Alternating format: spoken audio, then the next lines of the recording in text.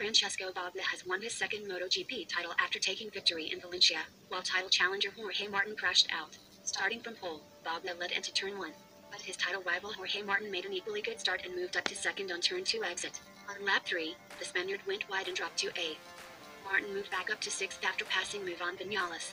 But Martin's title chances evaporated as Martin crashed out 2 corners later when he clipped the rear of Marquez. The contact resulted in Marquez being violently launched from his Honda. Bagnaia was then overtaken by both factory KTM riders as Brad Binder took the lead. Miller was close to Binder within his sights while Bagnaia had Johann Zarco for company as the race approached mid-distance. Binder then made a huge mistake and lost 5 places after going off-circuit. Binder then smashed into Alex Marquez at turn 4, which resulted in him being asked to drop 1 position. Miller's difficult year continued after leading for KTM. Miller then made a huge mistake as he crashed. That handed Bagnaia the lead. With 2 laps to go, Di Giannantonio pounced on Zarco for P2 before hounding Bagnaia on their final lap. Bagnaia sailed the win crossing first. Bagnaia is the first rider to defend the number 1 race number since McDoing. It is the second season since 1949 to have no back-to-back race winners. Thanks legends, and I hope you are all well. Don't miss a moment from the sports that you follow. Help us to bring you the best content possible. Please share, like, and subscribe.